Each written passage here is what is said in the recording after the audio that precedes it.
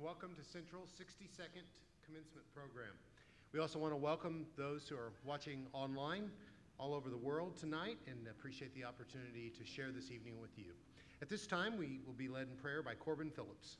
Please remain standing for prayer.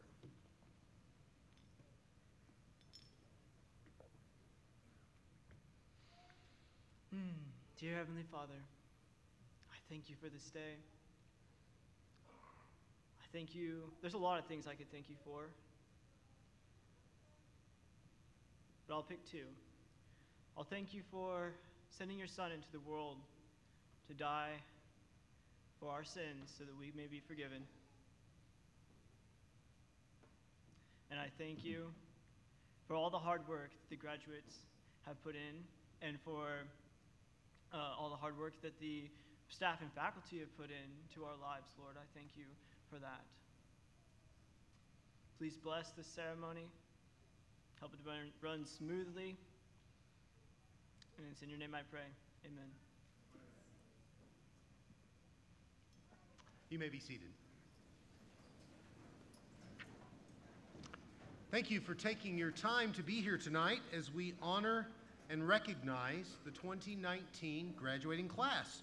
It will be a night filled with acknowledging God's blessings and work in their lives.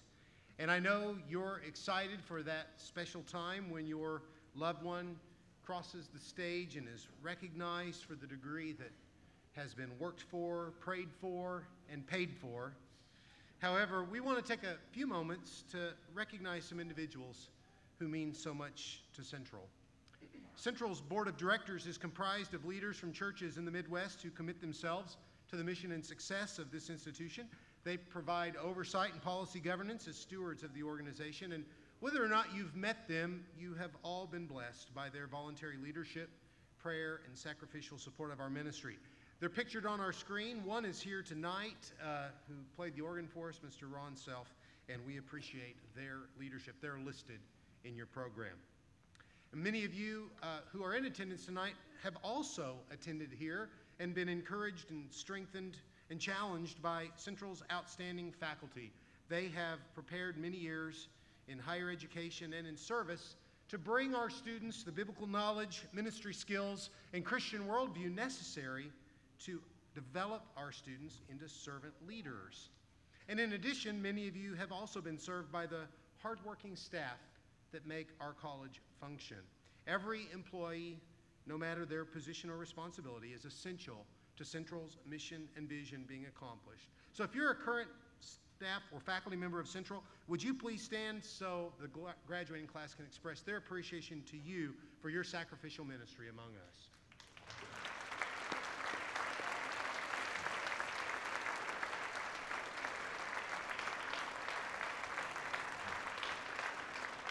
Thank you.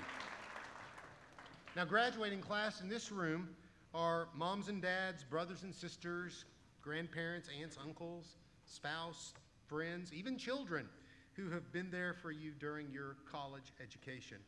They've given you money, supplies, and many other things. They've laughed with you, perhaps cried with you, have lifted you up in prayer before the Lord, and in many ways, they have also been responsible for helping you reach this milestone in your life. And I know you're thankful for the support they've brought to you along the way.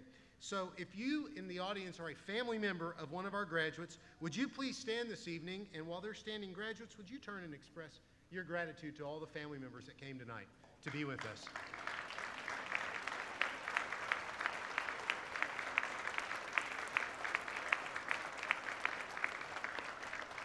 It was really exciting for me to meet some of you this afternoon at our reception, and many people here from various states around the country. We are honored to have you with us. Tonight, we also have several in attendance who financially support the college, either individually or through their church, and their donations make our tuition scholarship program possible.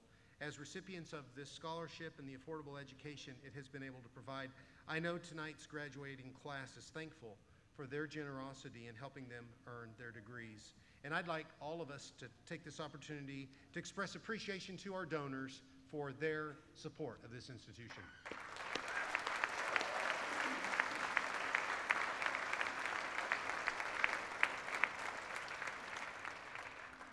On the inside of the program at the back, you'll find special attention is given to the classes of 1959, 69, 79, 89, 99, and 2009. We will be recognizing some of those graduates throughout the year here on campus. We like to do that. I think I counted 117 listed in those various years. Some of them are here tonight. Some are serving the Lord in various places around the world. Some of them have already received their eternal reward. And as you walk the halls tonight, I hope you'll take a moment to look on the walls and see some of those graduates.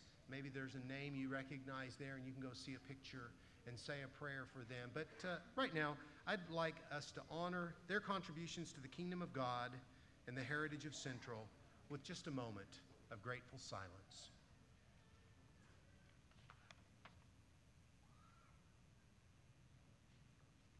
Amen. In just a few moments, our instructor of worship ministry, Brian Sevitz, will lead us in worship.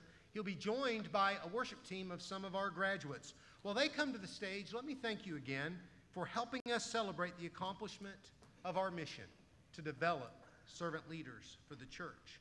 Each of tonight's graduates, we believe, embodies our vision of dedicated disciples who know God's word and serve his kingdom. They have been outstanding participants in our ministry community of servant leaders growing together in grace and truth. They have become recipients of an affordable opportunity to earn a college education focused on the authority of Christ and the Bible, and they tonight are becoming part of the heritage of Central Christian College of the Bible.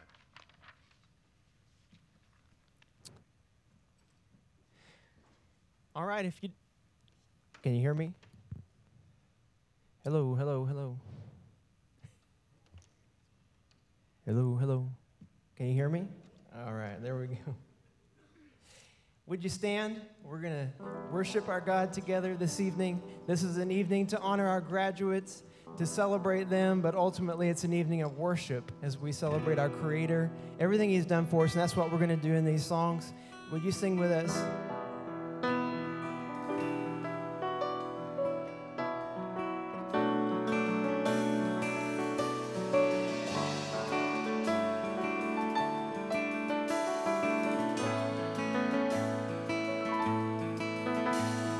All of creation, all of the earth, make straight a highway, a path for the Lord. Jesus is coming soon. All back the sinner, wake up the saint. Let every nation shout of your fame. Jesus is coming.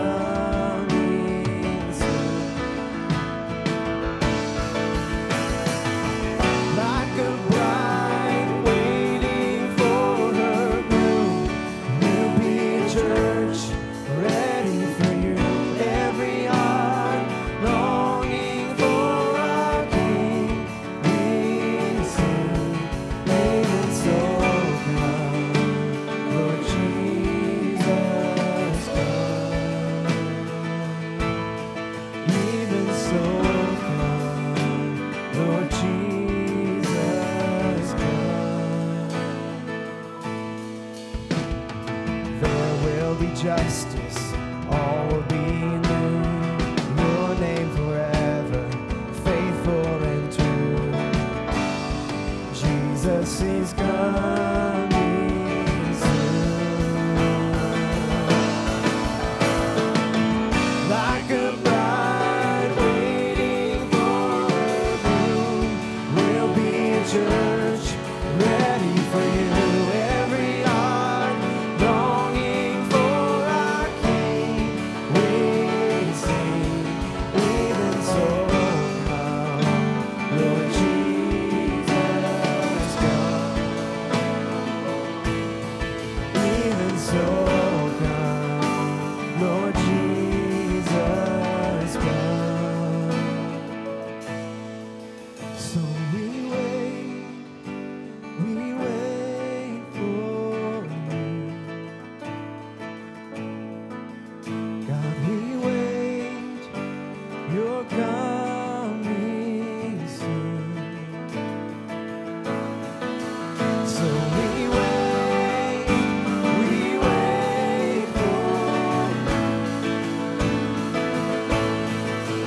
God, we wait, you're coming soon.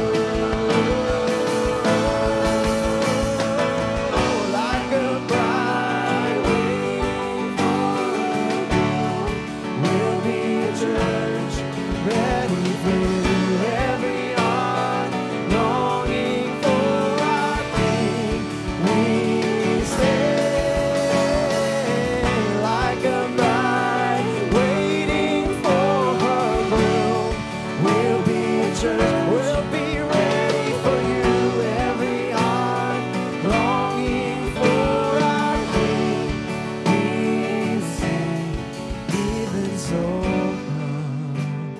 Lord Jesus, come. Even so, come, Lord Jesus, come. Even so, come, Lord Jesus, come. Even so, come, Lord Jesus, come.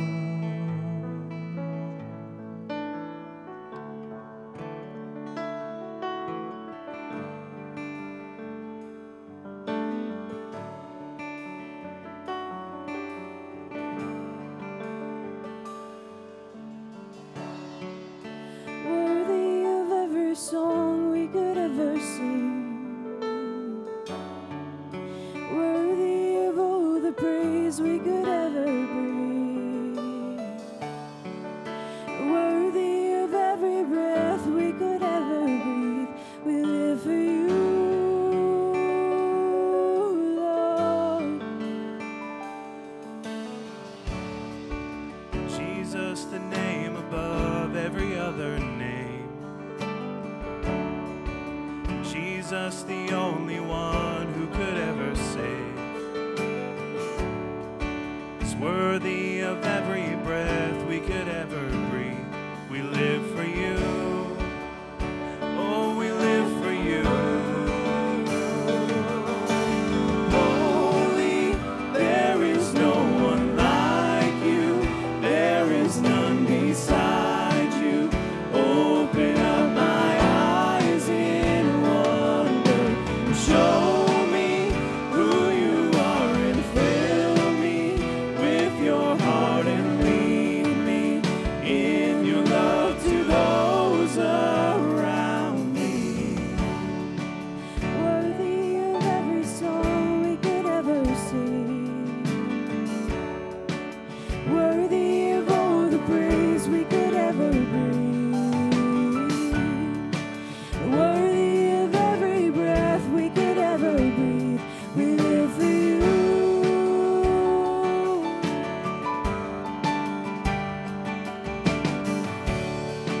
Jesus, the name above every other name. Jesus, the only one who could ever save. Is worthy of every breath we could ever breathe. We live for you. Oh, we live for you. And holy, there is no one like you. There is none beside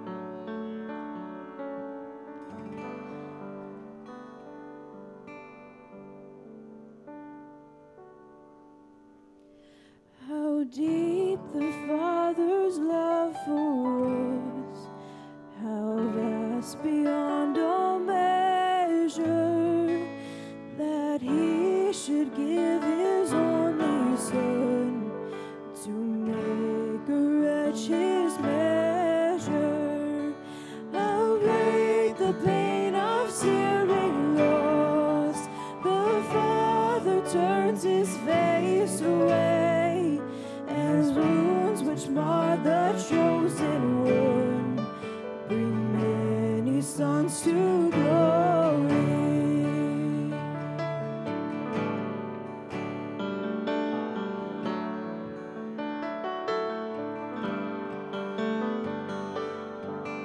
I will not boast in anything, no gifts, no power, no wisdom, but I will boast in Jesus Christ, his death and resurrection.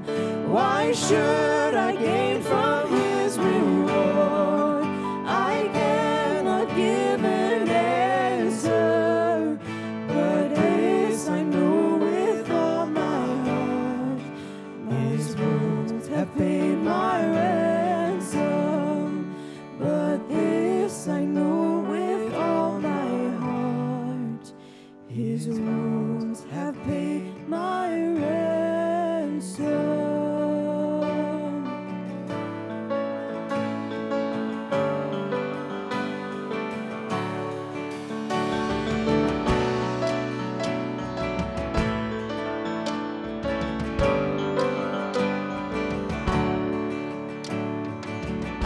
Before I spoke the word, you were singing over me.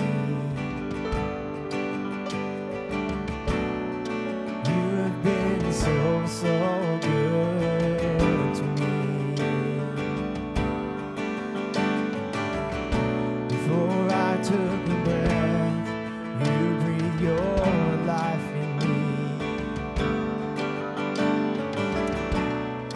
You have been so, so kind to me.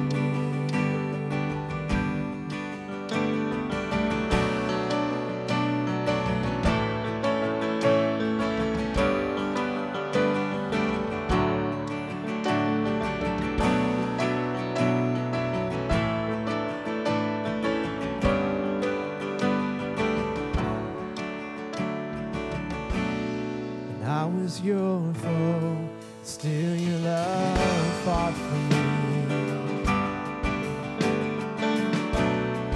You have been so, so good to me. When I felt no worth, you paid it all for me. You have been so, so kind to me. The overwhelming, never-ending, reckless love of God. Oh, it chases me down, fights till I'm found, leaves a line behind. I couldn't earn it, I don't deserve it, but still you give yourself away. Oh, the overwhelming, never-ending, reckless love of God.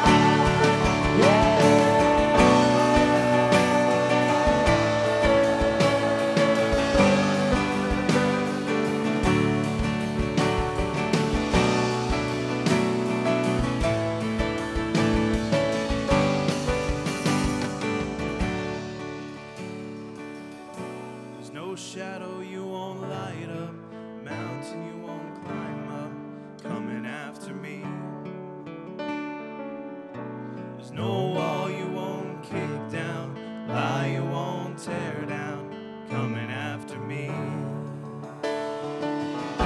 There's no shadow you won't light up, mountain you won't climb up, coming after me.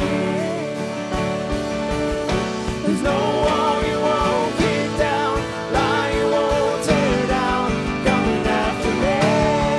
Oh, the overwhelming, never-ending, reckless love of God. Oh, it chases me down, fights till I'm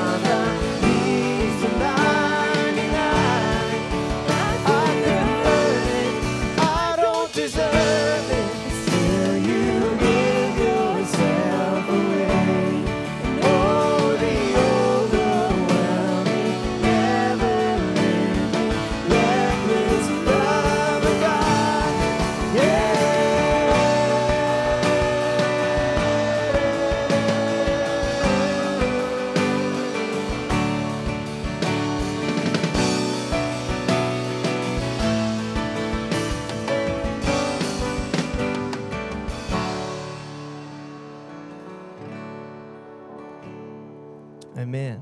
You can be seated.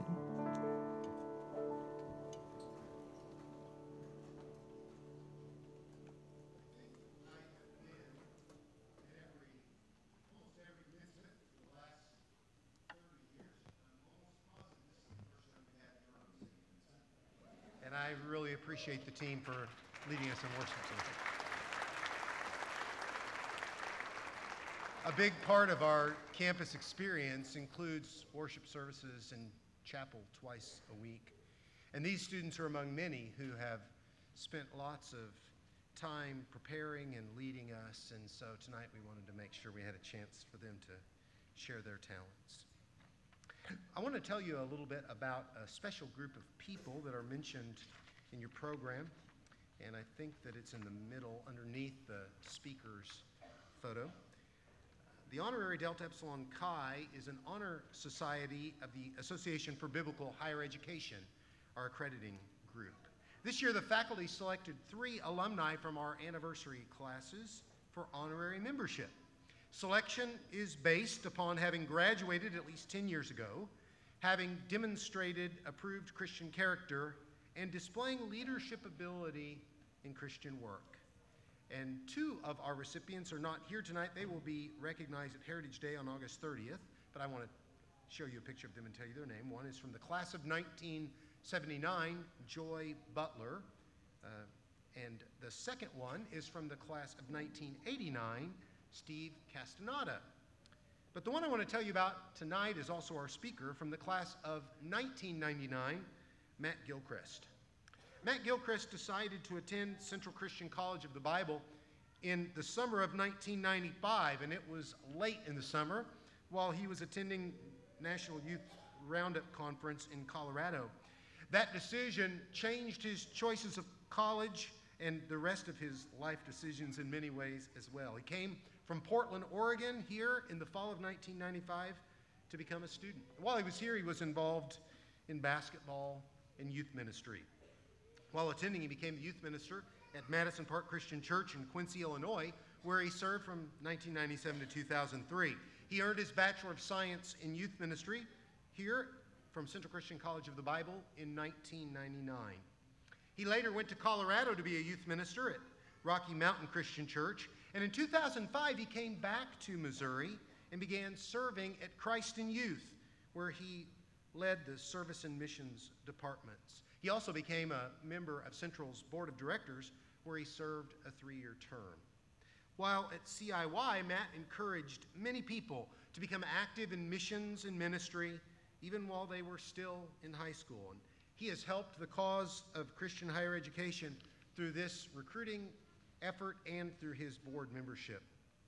In 2015, Matt became the missional impact minister at Christ Church of Oronogo outside of Joplin, Missouri. And he wrote, "I'm thankful for the investment that CCCB made in my life." He continued his education with Hope International University, where he earned a master's degree in intercultural studies in 2010.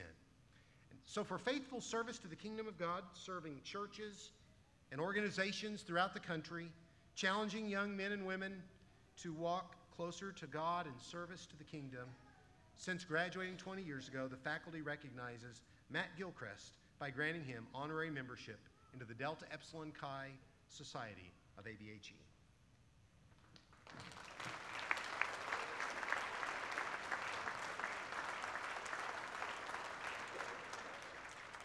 Matt is also our speaker this evening, and we're proud to have him back to address the campus community and the class of 2019. But before Matt comes to speak, would you stand with me for our scripture reading and prayer by 2 of our graduates, Christian Collins and Cassie Parks.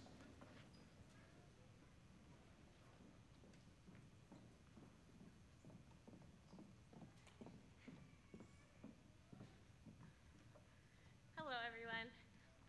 So our scripture reading tonight is from Exodus 4, 1 through 4 and 18 through 20.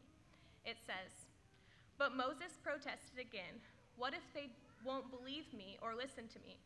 What if they say, 'The Lord never appeared to you'?" Then the Lord asked him, "What is that in your hand?" "A shepherd's staff," Moses replied. "Throw it down on the ground," the Lord told him. So Moses threw down the staff, and it turned into a snake. Moses jumped back. Then the Lord told him, "Reach out and grab its tail." So Moses reached out and grabbed it, and it turned back into a shepherd's staff in his hand. So Moses went back home to Jethro, his father-in-law. Please let me return to my relatives in Egypt, Moses said. I don't even know if they're still alive. Go in peace, Jethro replied. Before Moses left Midian, the Lord said to him, "Return to Egypt, for all those who wanted to kill you have died." So Moses took his wife and sons, put them on a donkey, and headed back to the land of Egypt. In his hand, he carried the staff of God. Gentlemen, will you remove your hats and ignore my hair and pray with me? Father God, I thank you so much for tonight.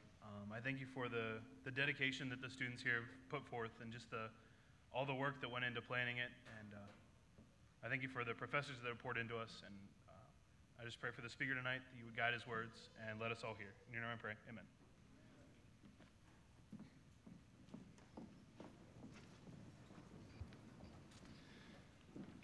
It's probably an unhealthy amount of jealousy I have that I don't have to make the same request to please ignore my hair during this.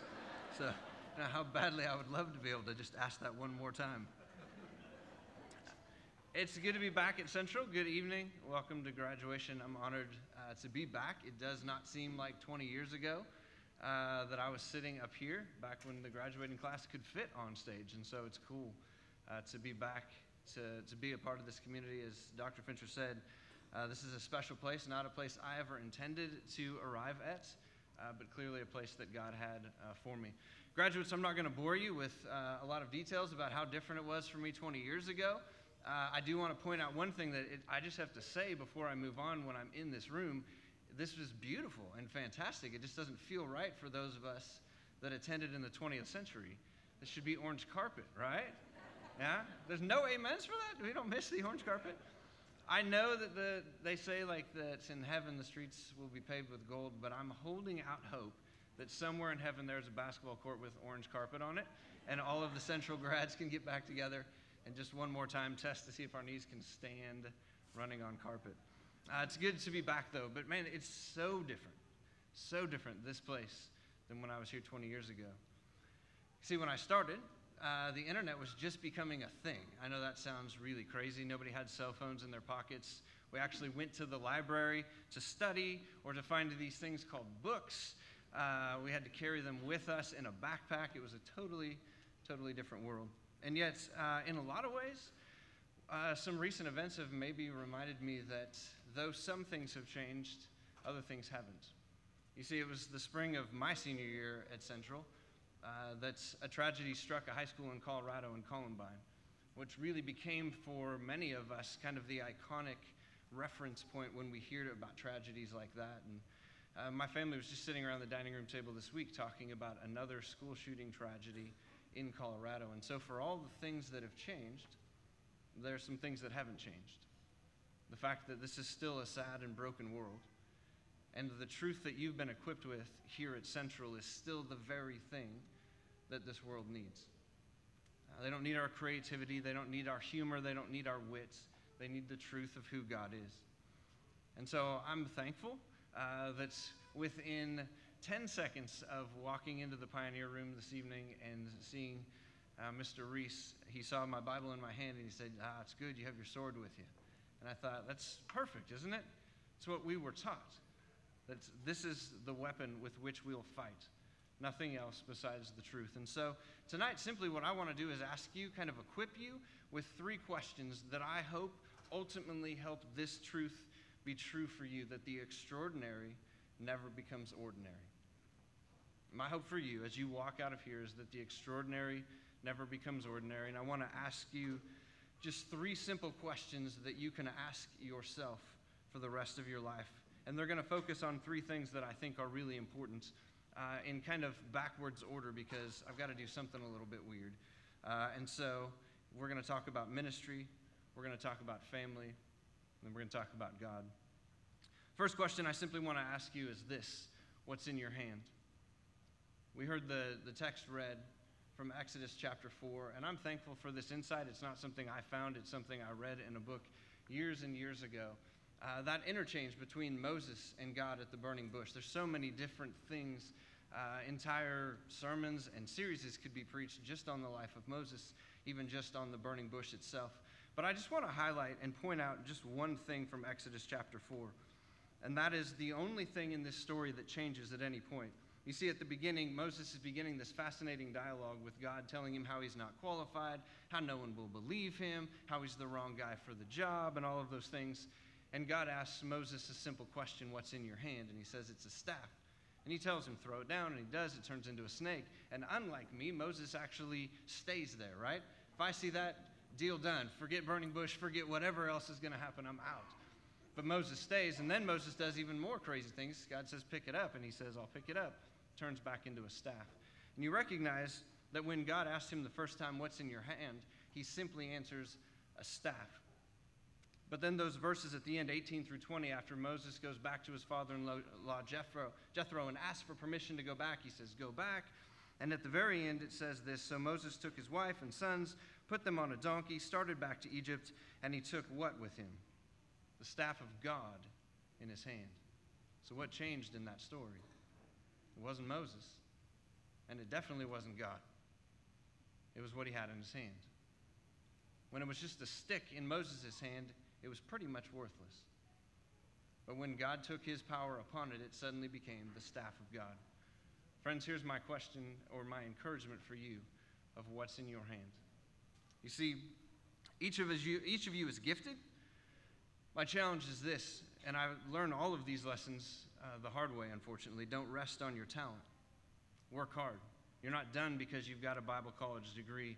Your life as a student never stops.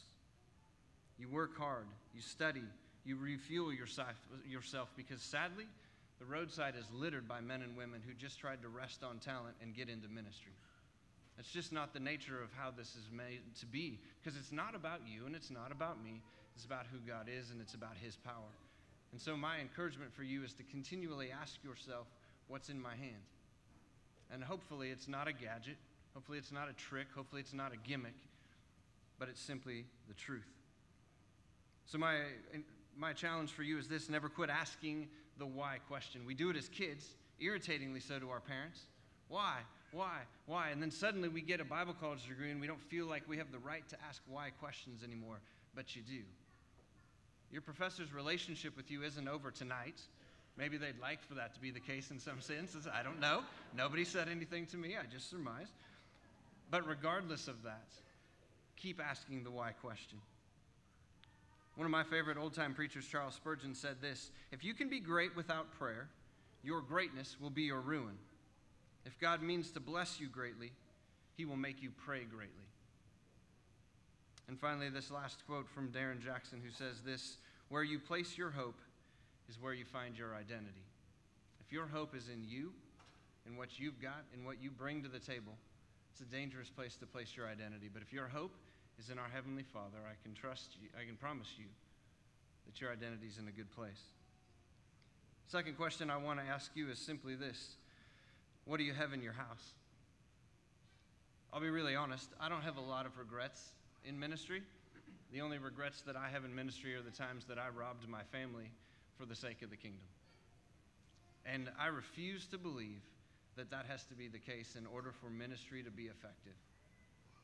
Your family doesn't have to suffer. Your kids don't have to hate the church. Your wife doesn't have to be frustrated. Those things don't have to be true. But man, it's tough when the phone won't stop ringing. It was really nice when it was located on a wall and you could walk out of a room and you couldn't hear it. Now it's in your pocket. You don't have that luxury. Here's the thing. You know it already. People will never stop texting. There will never not be a message. The phone will never stop ringing. Your email will never stop dinging. You have to try and figure out how to turn it off, how to create healthy boundaries so that you can survive and you can thrive. And so my encouragement here is simply this: that you'd choose legacy over climbing ladders. You'll probably not have one ministry job your entire life, and that's okay.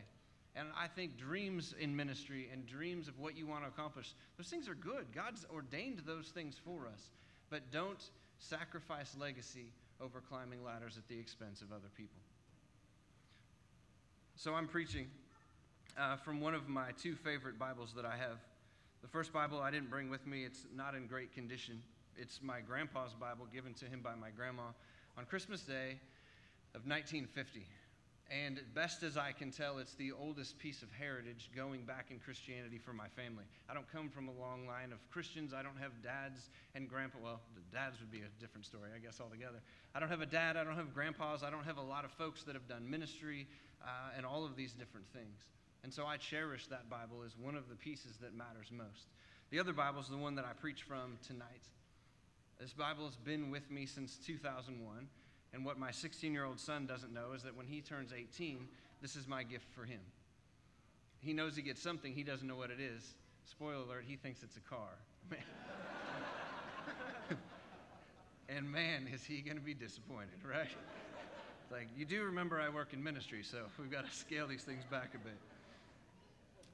Every time that I've traveled, every time that I've preached somewhere, I've written that down and recorded that in this Bible. Not so that he can think his dad is great somewhere, but in some way, at least in my goofy brain, my hope is this, that it explains for him someday when he holds it where I was when I wasn't at home. So that he can step back and can hold this, and whether it sits on the office of a church he works at, or if he ends up getting his dream job at ESPN, or whatever it might be, that it can be something that is a legacy piece for him, like that Bible of my grandpa's is for me. And my encouragement for you guys is simply to choose to live a life of legacy. And I know that's such a typical old thing to say, and I sound like such a dad when I do it, and that's okay, because I am. I know right now you want to take the world by the tail, and you want to do all of these things, and don't ever lose your desires and your dreams. But just make sure that they're God-ordained things. Make sure that you work on that as a family. Make sure that you listen to your wife, to your husband, because they know you best and they love you more than anybody else ever will. Third question I have for you is this. What do you have in your heart? Because after what you have in your hand and what you have in your house, my question is, what do you have in your heart? There's a statement that people have told me, and it's true. It's not what you know, but who you know that matters. And the reality is that's pretty true. Most of the relationships I have, even the ministries that I've been a part of, has been more to do with who knows me and is crazy enough to hire me than it is to do with anything bouncing around in between my ears, right? But take it out of the professional sense and let's just keep it in the spiritual. Who you know is more important than what you know. Do you know Jesus? Like, I know you're supposed to because you're about to get a Bible college degree. You're going to get a job in a church. But never forget that the number one thing for you is not, again, who you are, but who he is. There's this gentleman that spoke profound things into me during my college experience. At that point, I just referred to him as Mr. Curtis. And I remember writing this down, and it's been in my journal for all these years. It says, if we train up our young people to listen to and obey Christ, he will direct their paths. I'm more convinced that it's not the church, the organizations, the colleges, but Christ who calls his own through the maze that we place before them. And I believe that. No disrespect to those other organizations, but we point folks first and foremost to who Jesus Christ is. If we do that, God does the rest of the work. I'm sure we've all heard numerous times the famous quote from Hudson Taylor, God's work done God's way will never lack God's resources. But it's true. Do things his way.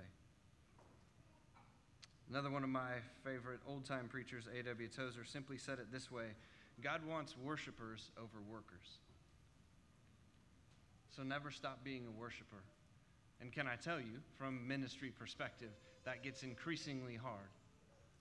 Because you get busy and you're the one giving and you're the one providing and you're the one meeting and giving and going and all of those things. Never stop being a worshiper. Never stop filling your tank. Never buy the lie that you've learned enough, that your talent is strong enough, that you can just pull this one off. And when you do that, first of all, thank God for saving your bacon. And second of all, decide never to do that again.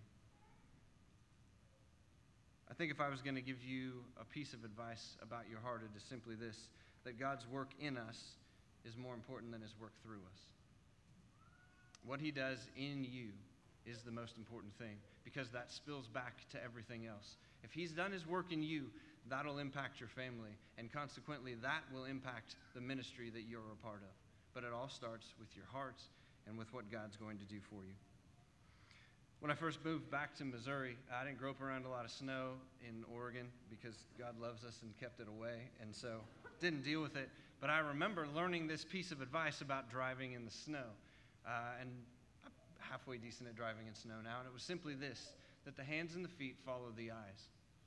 That you look where you want to go, and intuitively the rest of your body seems to make that happen. I think that's good advice for driving in snow. I think it's better advice for leading in Christian ministry. That your hands and your feet will follow your eyes. So what do you look at? What do you fill your heart with? What are the things that you focus on? Because those things that you fixate on are the things your hands and your feet will naturally gravitate to, and that will determine the type of ministry and life that you have. And lest I can sound critical of the word worker, because it's a very biblical word, I do land very heavily on the fact that God wants worshipers over workers, because worship has a different act to it than work does. And I can get confused when I'm a worker for God, but I can be extremely clear when I know that I'm simply a worshiper for God. And so I want to just leave you with this encouragement. I started with it this evening, that I don't want the extraordinary to ever become ordinary. Here's what I mean. Dr. Fincher said I grew up in Portland, and so I remember as a young kid going up to the top of the mountain that my family lived on in Mount Tabor and watching across the Columbia River as Mount St. Helens erupted. Not a fantastic thing for a 5-year-old to try and process. Hey, cool, the Earth's exploding. It's close by. This seems good. I remember riding my Chips tricycle around with a dust mask on for a while to keep the ash out of my lungs, that kind of a thing. Pretty fascinating event that not lots of people got to see. But then I got to school age, and we took a field trip, and it was cool. Because you can go and you can crawl through the lava tubes, and they would show you videos of the mountain exploding, and they would tell you all these different facts, and it was cool. And then the next year we went on the same field trip, and it was pretty cool. And then the next year we went on the same field trip, and it was all right. And then the next year we went on the same field trip, and I didn't fit in the lava tubes as well, and the videos were getting older, and the information was the same. And the next year, year after year, we went back to the same place. And every year, it got more and more boring, and I dreaded it more and more. Now, my guess is, for those of you that have never seen it, never been there, you're like, that sounds dumb. I would love to go see that. But for me, something extraordinary had simply become ordinary. Ministry, following Jesus, caring for your family, it can never become ordinary. And I don't say that from a person who's done that perfectly.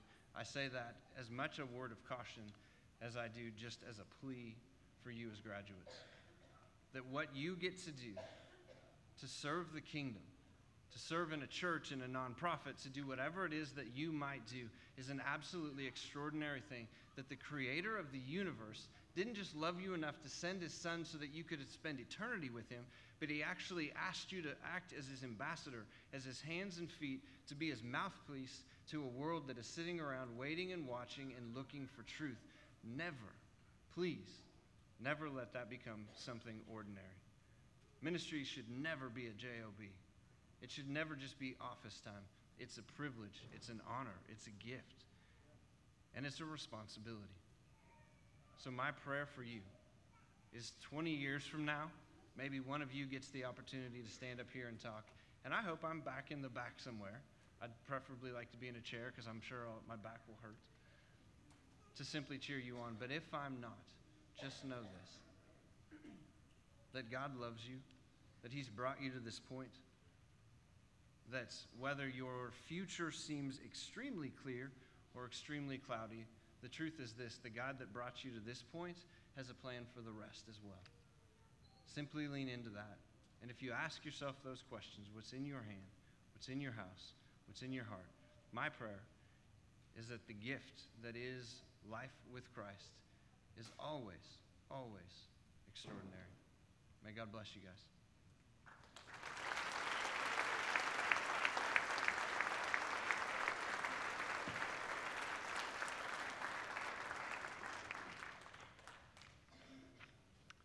Thank you, Matt. Memories of those years, the students like Matt were here and they were playing basketball on orange carpet and thinking about their futures are really amazing to reflect back on and see what they have been able to do, what they've been able to learn, and now tonight what they've been able to share with us. So I appreciate you coming up and for sharing with the class, and I hope we'll all be able to remember those three questions of looking at what's in our hand, what's in our house, and what's in our heart. Well, we're getting close to the time that the students will get their degree. I want to highlight just a couple of things first. If you open the program to the inside front cover, you'll find listed not only the members of the class of 2019 in the middle, but also some special award recipients. And I'd like to take a few moments to call your attention to the senior awards section of your program. Yesterday, these individuals were recognized in our annual Honors Chapel, and I think it's probably recorded online if you'd like to watch it. But I'd like to just highlight some of these awards. Please hold your applause till all of these have been mentioned, and then we'll recognize them all together. Starting at the bottom of the page, we have the cum laude honorees recognized for maintaining a cumulative GPA of 3.50 or above. 5 students are listed there. The magna cum laude honorees earned a cumulative GPA of 3.75 or above, and 6 received that honor. And the summa cum laude honorees generated a cumulative GPA of 3.9 or greater. And when our graduates walk across the stage tonight, you'll notice that some are wearing yellow cords, and those highlight their accomplishment of those honors. Again this year, the students of Central recommended and selected a female and male graduate who best embody servant leadership to the rest of the campus. Those 2 recipients of the Servant Leader Award were given an embroidered towel to symbolize the act of washing the feet of others and recognize the servant's heart that they showed our campus. The faculty elected 3 graduates this year to the Delta Epsilon Chi Honor Society of the Association for Biblical Higher Education. The qualifications for scholastic membership are at least a 3.3 cumulative GPA, the demonstration of Christian character and leadership ability, and they will also be wearing cords as they walk across the stage. Each year, the faculty selects several seniors to speak during a spring chapel series, and under the leadership of our preaching professor, they developed a series of sermons on the I am statements in the Gospel of John. At the end of the semester, the faculty selected the top orator from among those who spoke. This year's class orator, Jason Merriman, spoke at the end of yesterday's Honors Chapel. He also played the guitar a little earlier tonight, which means he breaks the stereotype that musicians can't also be preachers. You can be both. Jason will be wearing a medal for that as he crosses the stage. The salutatorian honor is given to the graduating senior who completed at least 90 hours of credit at Central and has the second highest cumulative GPA. This year's salutatorian gave our invocation, Corbin Phillips. And the valedictorian honor is awarded to the graduating senior who completed at least 90 hours of credit at Central with the highest cumulative GPA, and that is Nathaniel Littler, and he'll give our benediction at the end of the service tonight. And those 3 honorees will all be wearing medals as well. If you were on that page, would you please stand, and we will recognize you for receiving one of these awards.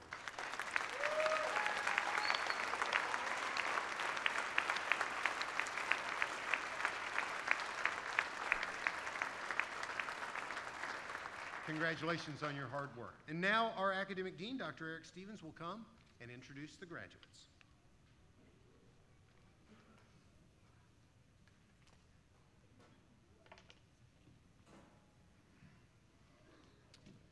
Good evening.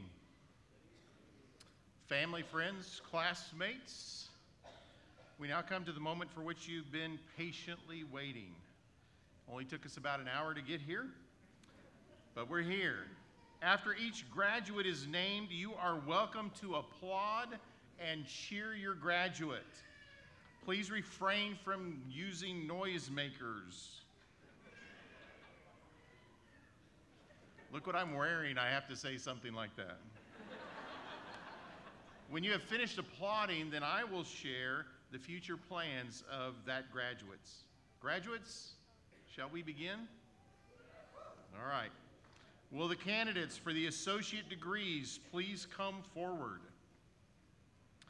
These students have completed a minimum of 60 hours of study, composed of biblical studies, professional studies, and general studies. From Morrowville, Kansas, Sydney W. Applegarth.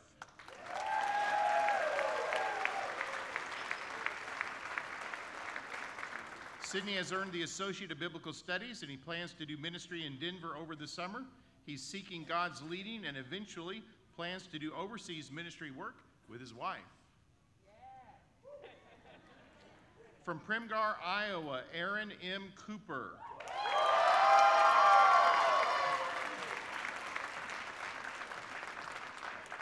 Aaron has earned the Associate of Biblical Studies degree, and she plans on going to Namibia for 3 to 6 months in August, and after that, she intends to serve the Lord overseas. From Quincy, Illinois, Carla J. Green.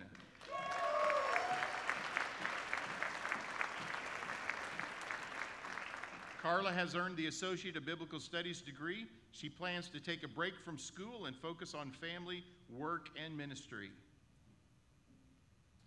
From Milton, Delaware, Aileen E. Pruitt.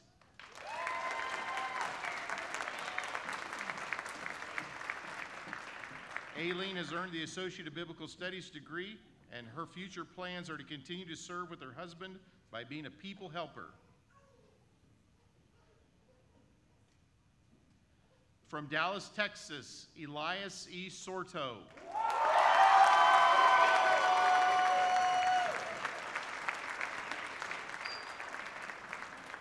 Elias has earned the Associate of Worship Arts degree, and he desires to do whatever God wants him to do. But in the meantime, he will continue ministry back at his home church, Lily of the Valley, in Dallas, Texas. From Huntingburg, Indiana, Hannah J. Taylor.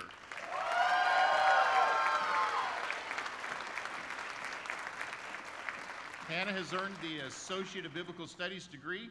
After graduation, she'll be getting married, moving to Phoenix with her soon-to-be husband in July. There she hopes to serve at a church and see where God takes them after that.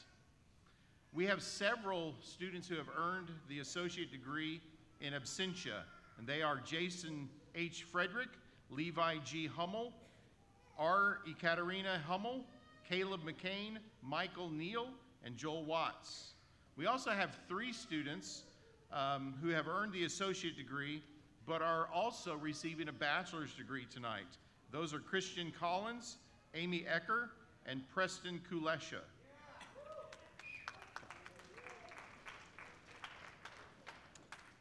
Will the candidates for the Bachelor of Religious Studies degree please come forward to receive your degrees? These students have earned a minimum of 60 hours at Central, composed of biblical studies, professional studies, and general studies, and an additional 60 to 70 hours elsewhere. They earned those extra hours either before they came to Central, while they were here through a partnership, or after they finished their requirements with us. From Litchfield, Illinois, Valerie J. Fincher.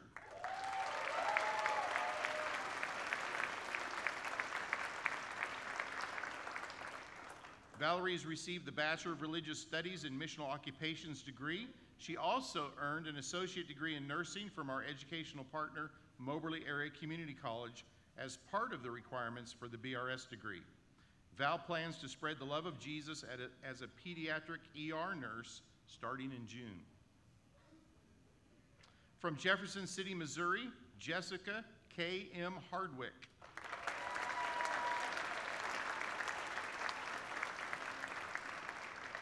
Jessica's earned the Bachelor of Religious Studies in Missional Occupations degree.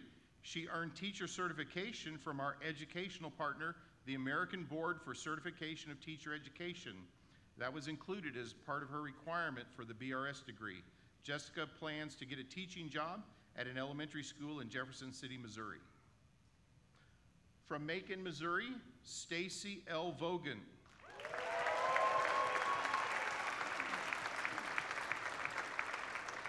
Stacy has received the Bachelor of Religious Studies degree in Missional Occupations with a minor in Christian Counseling.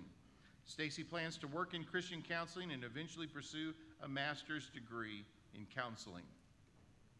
From Altamont, Illinois, Jason S. Williams.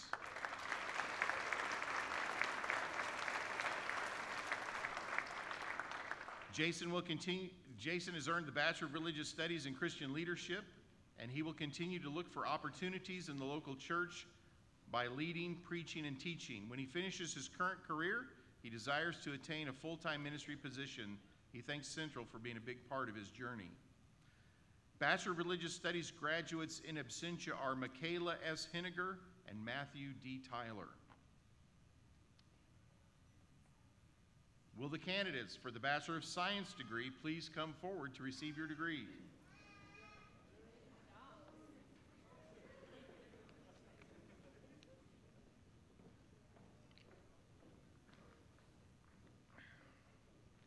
These students have earned a minimum of 132 hours composed of biblical studies, professional studies, and general studies. They've studied within a particular emphasis, including Christian counseling, Christian education, Christian ministries, cross-cultural ministry, preaching ministry, and youth and family ministry. From Nicholasville, Kentucky, Cameron L. Brooks.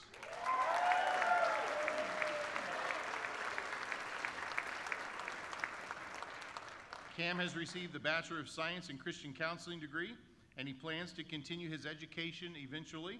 Until then, he will follow God's calling. From Moberly, Missouri, Rachel D. Busson.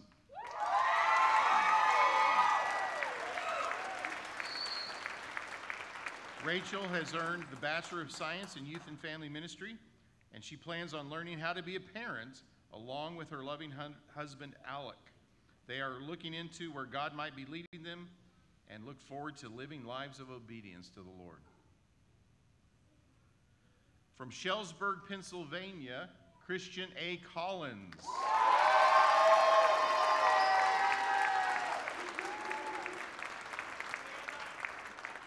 Christian has earned the Bachelor of Science in Christian Counseling degree along with the Associate of Worship Arts. Christian has been accepted into the ministry residency program at Cornerstone Christian Church in Belleville, Illinois. From Janesville, Wisconsin, Amy J. Ecker.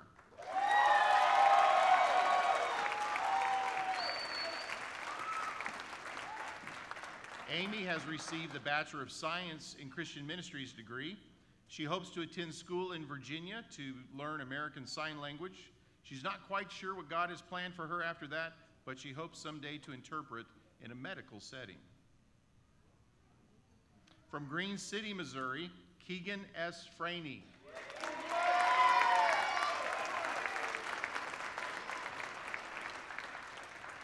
Keegan has earned the Bachelor of Science degree in Youth and Family Ministry, and he will be marrying his beautiful fiance and moving to Phoenix, Arizona. While there, I've heard this story before tonight. While there, he'll be gaining pastoral experience while earning a master's degree in strategic ministry. Keegan hopes to listen to God's guidance in his life and see where God pushes his heart to go. From Joliet, Illinois, Miranda J. L. Harvey.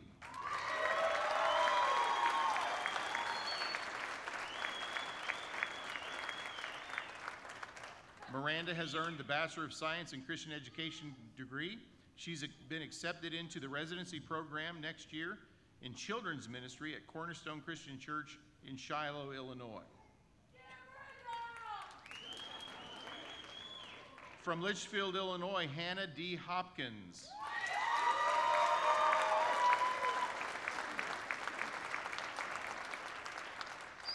Hannah has earned the Bachelor of Science in Christian Counseling degree. Hannah's getting married June 22nd, 2019 to the amazing Aaron, and in the spring of 2020 will start a master's program.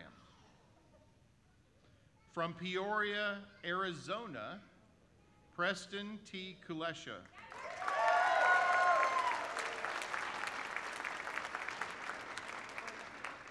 Preston has earned the Bachelor of Science degree in Preaching Ministry and the Associate of Biblical Studies. Preston will participate in the residency program at Christ Church of the Valley in Phoenix, Arizona. After that, his plan is to follow God's call to vocational ministry wherever that may take him and Cass. From O'Fallon, Illinois, Amber in Lauderdale.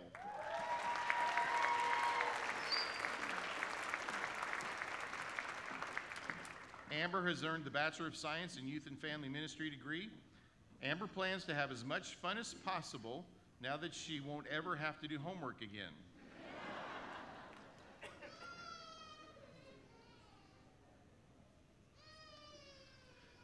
From Quincy, Illinois, Janika D. Leyendeckers.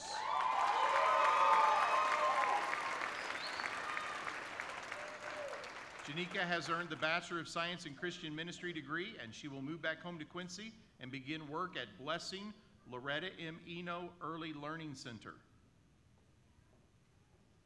From Chillicothe, Ohio, Nathaniel L. Littler.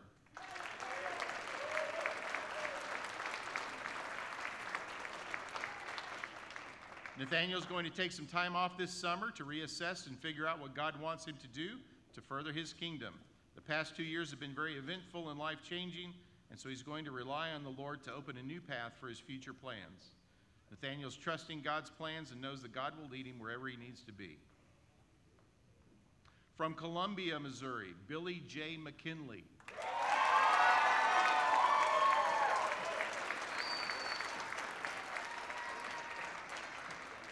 Billy has earned the Bachelor of Science in Preaching Ministry degree. He plans to go where God leads him, whether it be more education or working in churches. He plans to spend time with his family, travel with his wife, and work in his garden and do some home improvements.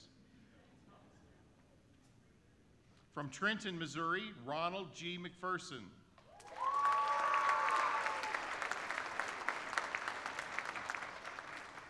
Ron has earned the Bachelor of Science degree in Bible.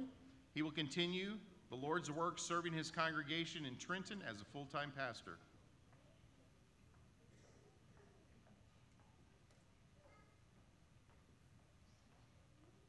From Bell, Missouri, Cassandra P. Parks.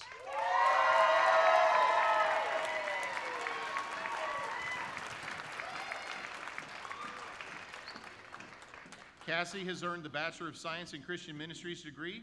After graduation, she'll begin a year-long residency at the Blue Springs Christian Church in student ministry. Cassie plans to marry her best friend and fiance, Aaron Gwynn. Most of all, she strives to listen to God's call for her life and do ministry in whatever capacity he sees fit, whether it be in the United States or overseas. From Elizabeth City, North Carolina, Haley R. Pelton.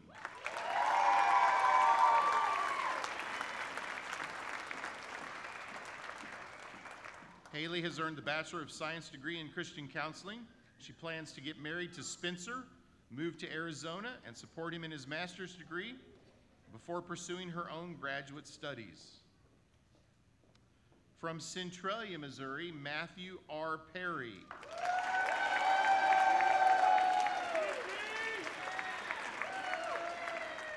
Matt has earned the Bachelor of Science in Christian Counseling degree. He plans on working for 2 years to pay off his debt and then get his master's in counseling at an APA-approved university or college. He also hopes to enjoy time with his church back home, loving his family.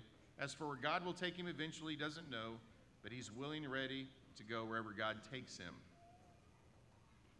From Bevier, Missouri, Aaron B. Peter.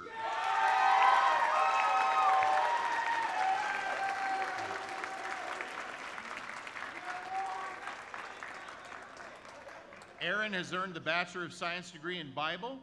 Also, at the same time, he has earned the Bachelor of Arts degree in Business Administration from our educational partner, Lincoln Christian University. After graduation, Aaron will work at Camp Sunshine in Maryland. From Lee Summit, Missouri, Corbin M. Phillips.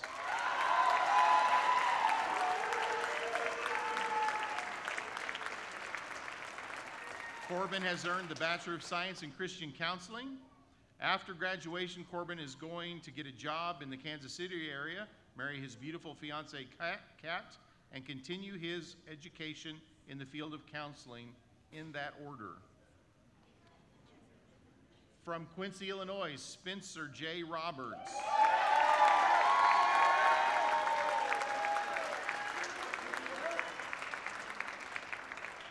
Spencer has earned the Bachelor of Science in Youth and Family Ministry. Spencer has been accepted into the residency and master's program at Christ Church of the Valley in Phoenix, Arizona. From Richland, Missouri, Jamie L. Sassine.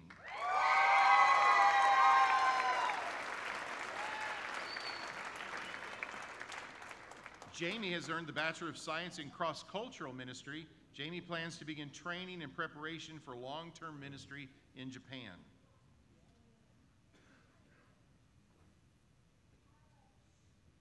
From Simi Valley, California, John M. Teal.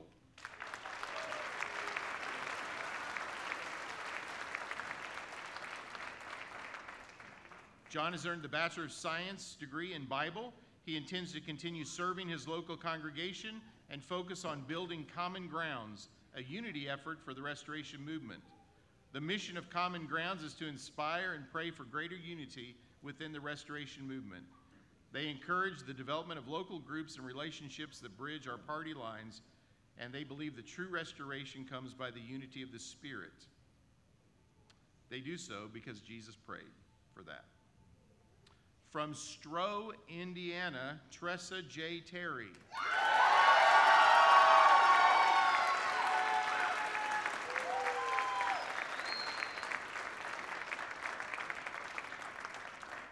Tressa plans to marry her amazing fiance, Elijah Jeffrey. I think that's tomorrow. You all are invited. And pursue a career that involves working with youth. From Bell, Missouri, Abby L. Tibbetts.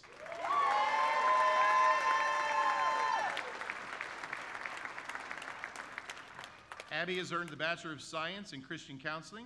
After graduation, the plan is to take a nap without the guilt of homework hanging over her head. Sometime after that, she'll be getting married, moving to Russell, Kentucky, where she'll be helping her husband-to-be in his ministry. In the spring of 2020, after plenty of guiltless naps, she'll go back to school to begin a master's degree for addictions counseling at Indiana Wesleyan University. From Bramer, Missouri, Alexander J. Walters.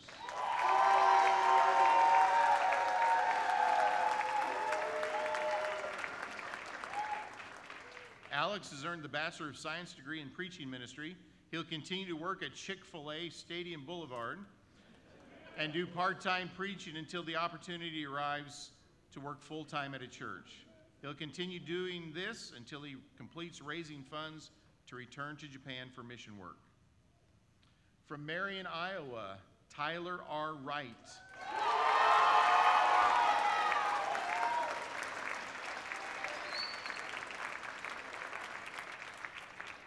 Tyler has earned the Bachelor of Science in Youth and Family Ministry, and he'll be starting a residency with Cornerstone Christian Church to develop skills and experience in order to move into full-time youth ministry wherever God leads him.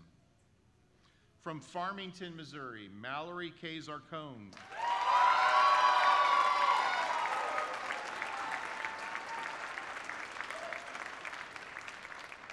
Mallory has earned the Bachelor of Science in Christian Counseling. She plans to take a break, get her life together, and then move on to grad school at Johnson University. Bachelor of Science graduates in absentia, Justin W. Bowles and Sarada Cisse.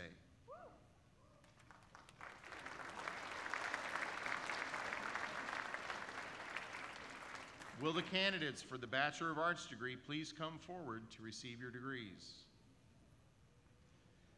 These students have earned a minimum of 132 hours composed of biblical studies, professional studies, and general studies.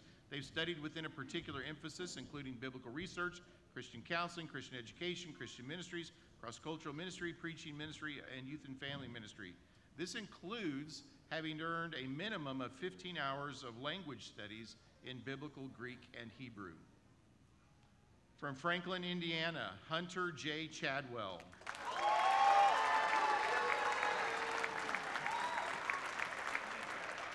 Huh? What'd I say? The heart wants what the heart wants, I guess. Hunter has earned the Bachelor of Arts degree in preaching ministry. He's pursuing a master's degree at Johnson University in their strategic ministries field. He'll attend the Indianapolis location and intends to complete the program in 1 year. From Indianola, Iowa, Stephen E. Grant.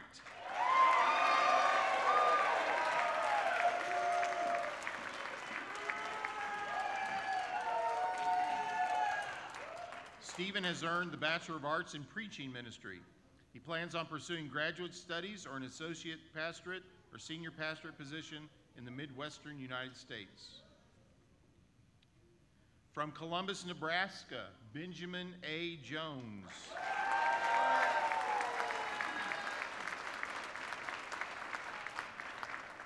Ben has earned the Bachelor of Arts in Preaching Ministry. He plans to pursue a Master of Divinity at Midwest Theological Seminary.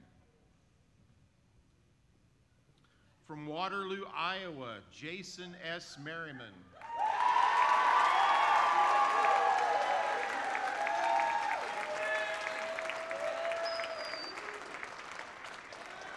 From Waterloo, Illinois, Jason S. Merriman.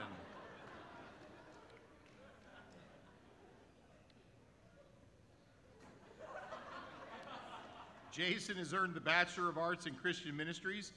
He says he's going to spend time back home, be best man at a wedding, then go to Namibia, Africa for a 3-month internship with David and Sandy Eccles. Bachelor of Arts graduates in absentia, Matthew T. Renault.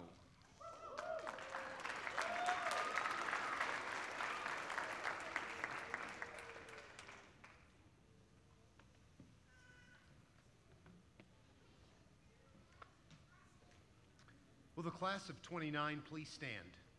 2019, please stand. Skipped a number in there.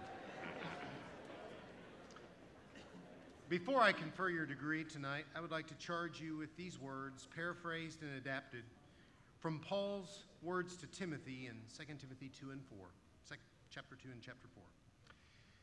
You have become our spiritual children, and we urge you to be strong in the grace of Christ Jesus. You have heard us teach many truths, confirmed by the witness of God's word and his people. So we urge you to teach faithful people those truths so they can train others. During your time here, we have given you much to learn. In time, the Lord will help you understand it even better than you do today. But one thing you must always understand is the importance of Christ's resurrection. His life's work is the good news you accept for your life and share with others.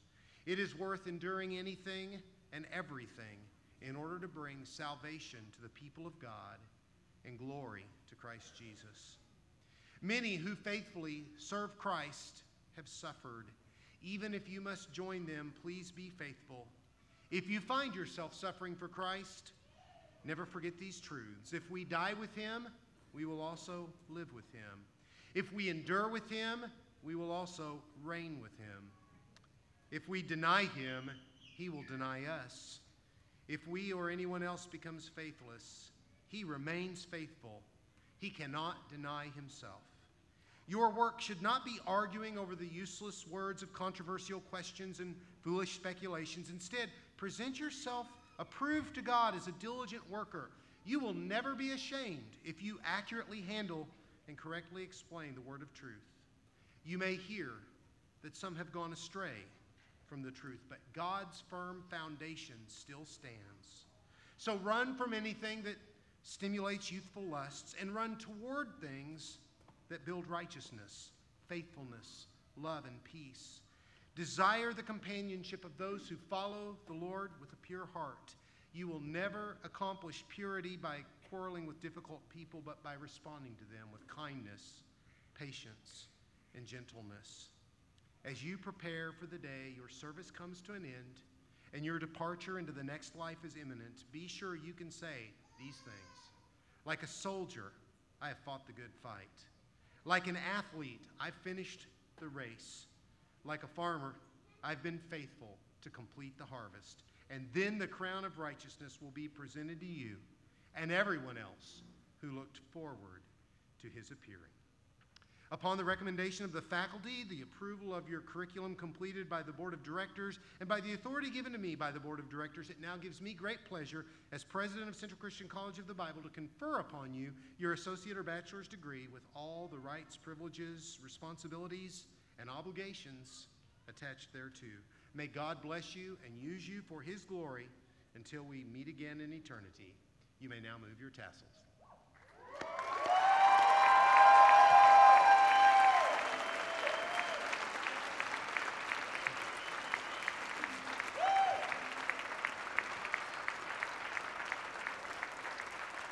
You may be seated.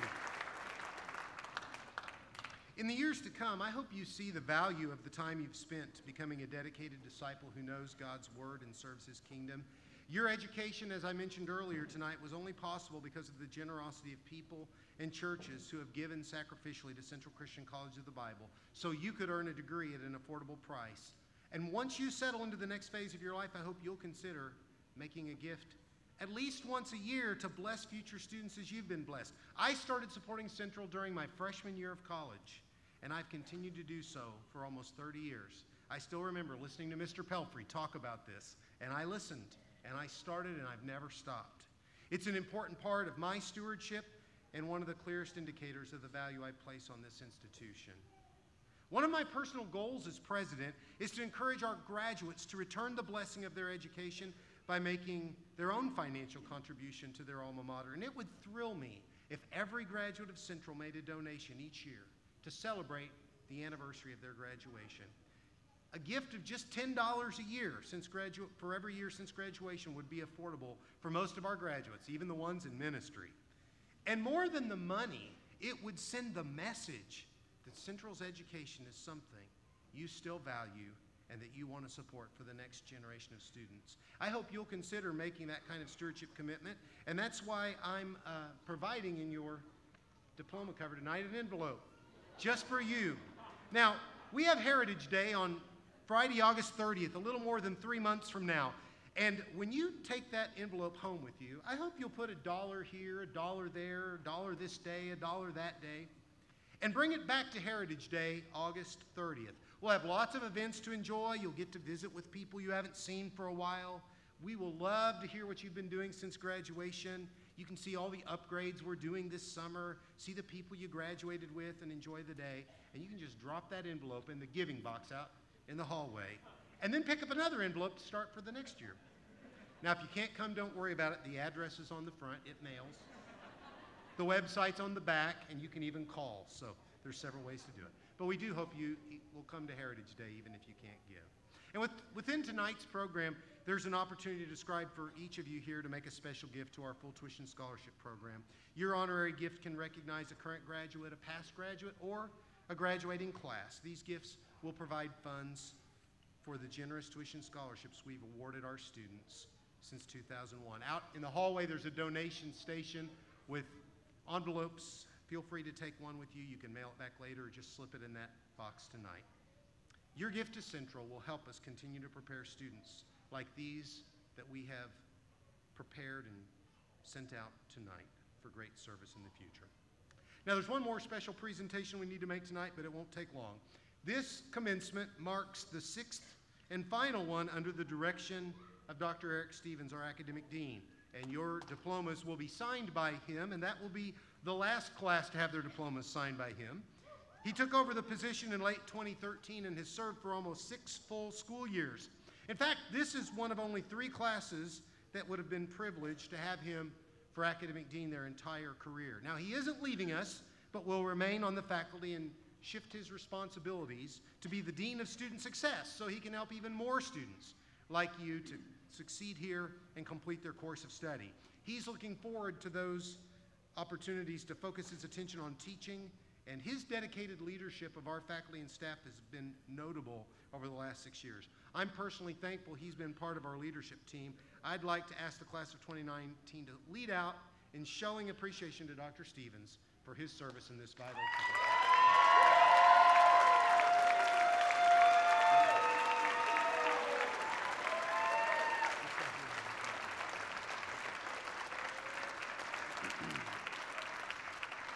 And now I want to introduce you to our new Vice President of Academics, Dr. Jim Estep. Jim, if you'll come on over.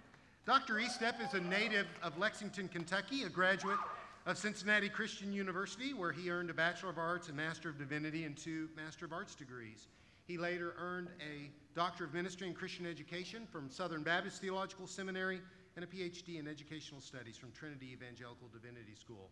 He's an author, having edited, written, or contributed to at least 16 different books, has served in ministries for over 25 years while also being an academic administrator at schools like Great Lakes Christian College, Kentucky Christian University, and Lincoln Christian University. Most recently, Jim has served as equipping pastor at a church in Georgia while helping develop a ministry known as Effective Elders, which we've used on our campus for churches in our area as well. Dr. Estep brings a wealth of experience teaching, administering, writing about, and evaluating institutions of Christian higher education in North America. There's a lot more I could tell you about him, but I'm looking forward to letting our faculty and students get to know him through his work here, which started May 1st. To symbolize the transfer of the position from Dr. Stevens to Dr. Estep, I have 2 items to pass along. The first is a large print edition of the college catalog. Perfect for proofreading, making changes, highlighting key policies, adding notes and omissions. It contains a listing of the faculty, the courses, the degrees, the college's theological affirmations. And all of those things symbolize the sacred trust that Dr. Estep is accepting and the role he will play in shaping the training of our students through those vital elements. And the second is a bottle of acetaminophen. Now, there's only 40 tablets in there, but more is available at the college bookstore when you need it. It may come in handy when there are things like student appeals, faculty meetings, cabinet conversations, and all the other discomforts that come with the office of a vice president. But I hope this bottle of pain reliever reminds you that God gives grace to the humble and promises that we can cast all our cares on him because he cares for us. Let's join in warmly welcoming Dr. Estep to this position. Thank you, guys.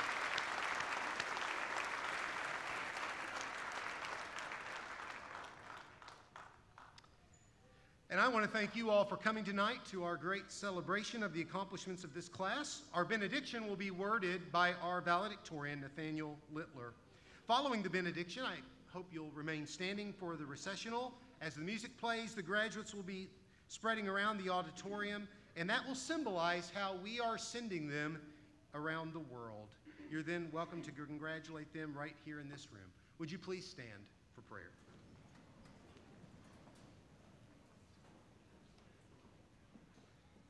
Let us pray. Dear Heavenly Father, thank you so much for guiding us and equipping us with the tools that we need to further your kingdom here on earth. We are so thankful that you are a loving and graceful God, that you gave us your Son, Jesus Christ, to die on the cross for us when we honestly did not deserve it as the worst sinners in the world. I just pray that you will use these gifts and these tools that we have gained, that you will help us, guide us, strengthen us, and put us in the places you want us to be, Lord.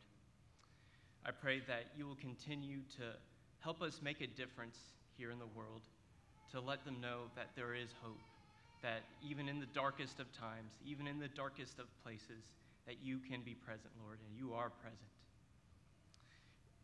Lord, we are all here today in celebration for this monumentous, just great event, Lord, that we can graduate with honor. And that is something that I know many of our families would be pleased to know. And Lord, there's something I really want to pray tonight, something very important. And I just pray that you will give us a hedge of protection. And I mean that more than just a hedge of protection on our way back to our homes, wherever you may place us in the world, Lord. But a hedge of protection that will protect us from temptation, to protect us from evil, and to protect us from falling away from you, Lord. Because these places that we're going to be put into are going to test us, challenge us, and make us even consider whether or not we should remain faithful to you, Lord. But I pray that in those times of confusion, that we will continue to remember that you sent us your son Jesus. And that act alone should prove that not only that you love us, but that you will be with us and you will provide for us, Lord.